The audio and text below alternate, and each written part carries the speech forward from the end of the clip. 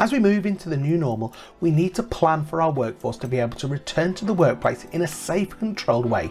And I've got a free power app that will help you do that.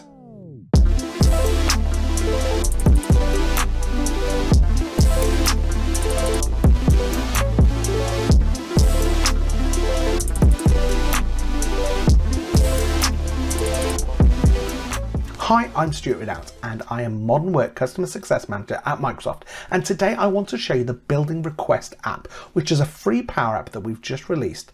Now, it is completely free. It uses seeded connectors, so that means that we are not using any of the premium connectors. It's just based on SharePoint lists, so you don't need to pay for any additional licenses to be able to run this for your whole organization. And I've done a separate video which shows you how you can install this in your tenant and walk through it with you step by step, although there are really great instructions on this on the website at aka.ms/building request app. So let me just walk through and just show you what it looks like, and then you can experience it. So here I am on my tenant here, and I'm going to walk through. Now, it's part of the build. We installed this into Teams. So I created a team, which was the Building Access Admin team. So what we're going to start off with is showing you how you can set up your organization, all of your buildings, etc. in this Building Request app. So I'm going to click on the Buildings app. And the first thing I'm going to do is create a new building here. So I'm going to go into here and I'm just going to call it Sherman Building. And the address is 42 Wallaby Way. And the country is United Kingdom. And then the next thing is the building type. So these are either monitored or unmonitored buildings. So an unmonitored building is where there is no kind of security that stops you coming in. And then monitored would be that there would be somebody who would be able to check people's access. The next thing we've got is the auto approval threshold. So this sets how many requests get automatically approved before it goes to manager approval. So we're going to set it to 50. If you set it to 0, then everything gets manager approval. And if you set it to 100, then everything goes through straight away. Then next, we're going to put the key eligibility criteria. So for this, we're going to just say essential first line workers only. And it just gives people a guide on who can return into the workplace. And then we're going to put on-site access instructions. So I'm going to say report to security upon arrival and departure. And we can also put helpful little notes in here. So I'm just going to say that there's no catering services available. And then people know. So once we've just kind of configured what our building is, I'm going to go save and configure spaces. Now, spaces could be floors for some buildings and some organizations, or it could be named areas. So in mine, I'm going to set up a new space here and I'm going to call it the Innovation Suite. And what's the capacity? So we're going to say the capacity here is just going to be 5 people. So click save, and let's just do a couple more just so that we can get used to that. So new space. And this one is going to be called the Customer Contact Center. And the capacity here is 28. Okay, save that one. And let's just do one more here. So let's do the Management Office. And the capacity here is just 3 people here. So I'm going to save that. Okay, so I've kind of drafted up my building. Now I need to publish that out. So I'm going to click back to where I was, and if I just scroll down here, there's a status option down here, and you need to change that to be published, and then you need to click save. Perfect. Okay, so really easy to use here. So let's go back.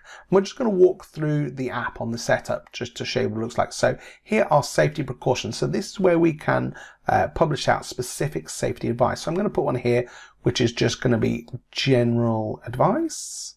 Okay, and we're just going to paste in some text there, and we can say which country it applies to. So we could just leave it blank for all of them, but this is just UK specific advice we're going to say here.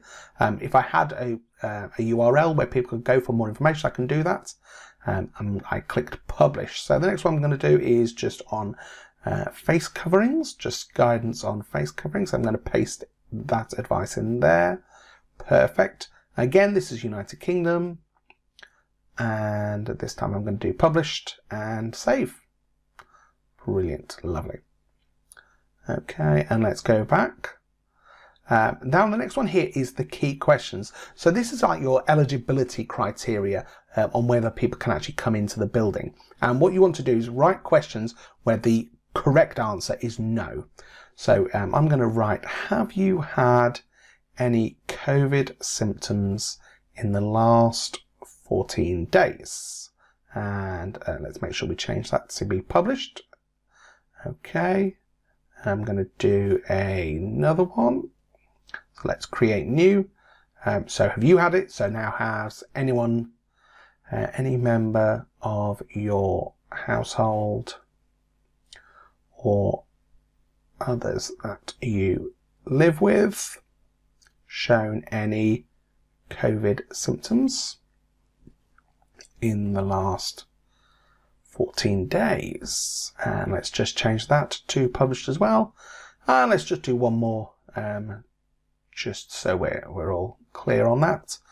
So are there any reasons that you cannot abide with the social distancing guidelines? Okay, and let's publish that one out.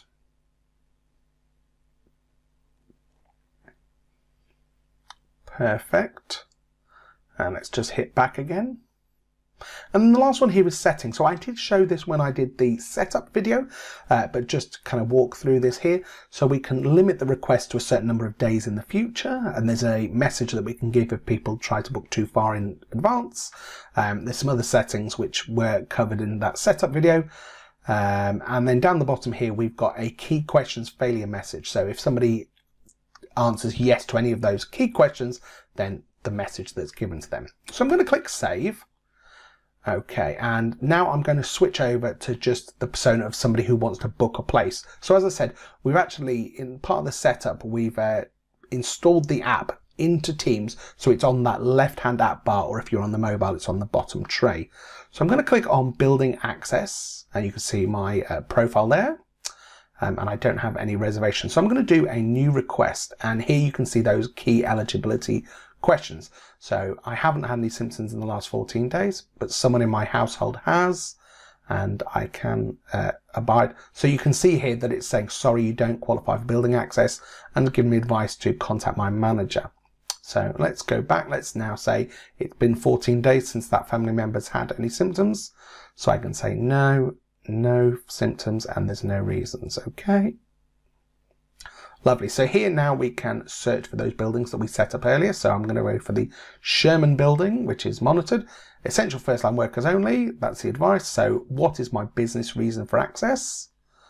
Okay, so in here I'm just going to put Innovation Centre, essential access for role, and click save and continue. And it shows me how many spaces are available in each of those areas. And that little icon there is telling me that it's automatically approved. The other one with the clock says it requires manager approval. And I can pick the dates that I want, but I'm going to just leave it for today. So I'm going to click a Innovation Suite request, and then I'm going to go down to the bottom here and submit a request for that one day. Okay, and I can see here in my request that that has been approved, and that was because it was auto approved here. And now if I go back and go to my requests again and click on the info, and it shows me that, and it shows me this QR code which I'm going to need to get into the building. So I'm going to go back, and again, if I was just on the screen, I could click go to request, and it shows me today's request for me to check in. Or if I was on a mobile device, so here I am on a mobile, if I went to go to request and just tap on that, then again it will show me that on my phone, and then I can just show that phone to the security guard and they can scan that. So let's have a look at that view now. So let's get rid of my personal view, and I'm going to go here. So now I've got my security scanner here. So I'm going to go click on Sherman building. So that's where I'm working for today. Okay, and I can see here I've just got like a rough view of what's going on in the building. So there's one person approved, one person we're waiting for them to arrive, nobody's checked in, and there's nobody on site at the moment. And the great thing is I can click on the request list and I can search for a building again. So or a space.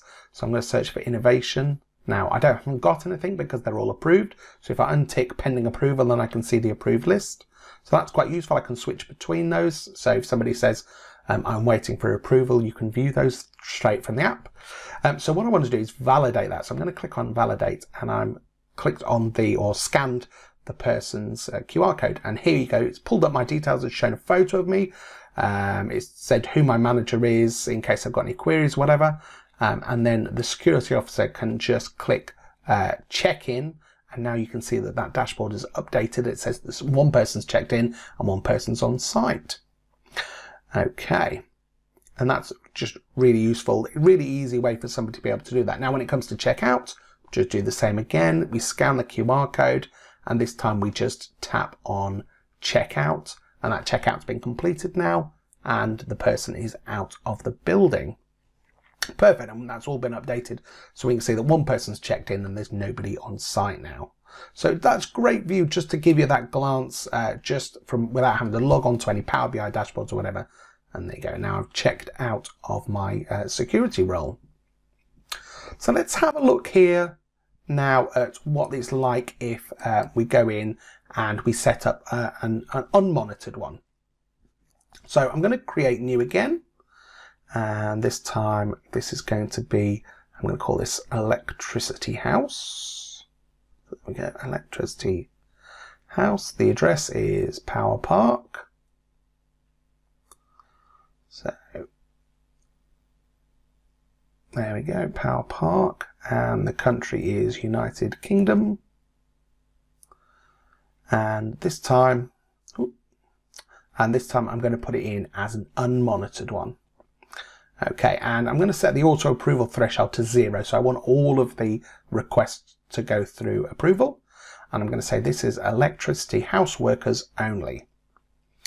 Okay, and then on-site access. So I'm going to say, please check in and out using the app, because we need people to be able to check in and out themselves. So the view that you saw there for the security guard, let's do a new space. So the guard for the security guard, where you can check in and out, the people would do that themselves. Okay, so here I'm setting up the ground floor offices and just a capacity of 10 for those. Okay. And that'll do just for now. So I'm going to go back and come back again. Oh, no, I need to go back. So where I can see here on my buildings, this one is still in draft. So when you do configure those spaces, you need to make sure that you change the building to be as published. And I've been caught out on that a number of times. So let's hit back. Okay, so we're all done on that. So let's just have a look at that from a request approval point of view. So there we go. So I'm going to make a new request. Okay, so no. So continue. Lovely. So I'm going to search for my building. So this time I'm going to search for electricity house. Okay, what's my business reason? So this is going to be more important now because this is going to go through approval. Okay, so I've already got a reservation for the 22nd. So let's do one for the 23rd. Okay, and ground floor offices. And you can see there the icon shows me that it requires manager approval. So I'm going to click on that and I'm going to submit request for 1 day. There we go. And that will now go through to the manager for approval, and they'll receive a card, and I can see that it's on pending approval. Now, the manager would receive a card that they can just approve through an adaptive card, but actually I don't have a manager in this tenant. So my request has actually gone into building requests. So if anybody doesn't have one, it goes straight into there. So this is what the card looks like for managers. So you can chat with the person if you need to ask any more questions, or you can approve or reject. And I'm going to approve mine. There we go. And it was easy. So just one tap makes it really easy. And for the end user, they get a flow message back from the flow box that says that the on-site request has been approved. So they know where they're at all times. Okay, so just pop back onto that building access. Then I can go to my requests anytime, and then I can see that my electricity house one has been approved. So it's really easy for the end user to be able to see what's going on with their bookings and view any time. And if they were on a phone, it's even more convenient for them. Okay, so we've seen that. Now, so let's just have a look now and switch to a data perspective and look at the Power BI dashboard that comes with it that allows you to get some insights into how that's used. So I'm in my building access admin team, and what I'm going to do is I'm just going to add in the Power BI dashboard that I created earlier so that that's accessible to the building admin team. And we can see here through our Power BI, there's 4 different types of reports here, so I can filter that down by different types. So let's say that I wanted to filter by the Sherman building. It'll show me how many requests they've had for today, how many people are on site now, etc., what the occupancy percentage is.